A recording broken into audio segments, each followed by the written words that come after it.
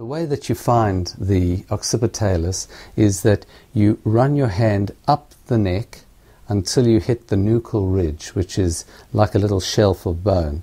You can run your finger backwards and forwards horizontally along the ridge, about halfway along the ridge, which is where the depression between the two bands of muscle are in the neck.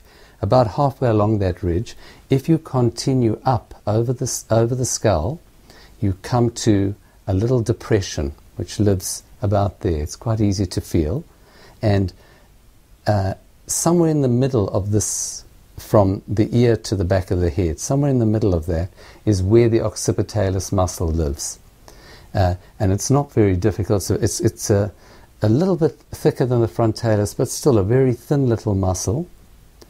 And you're in this depression. Normally in the middle of the depression is where the trigger lives, and you can find it by focusing in and asking, is that sore? You may feel a tight band, but not normally, or you may feel a little thickening. That's not normal. And once you're there, you put one finger over the other. I'm supporting his head over here, and then I gently push, and I do ischemic pressure.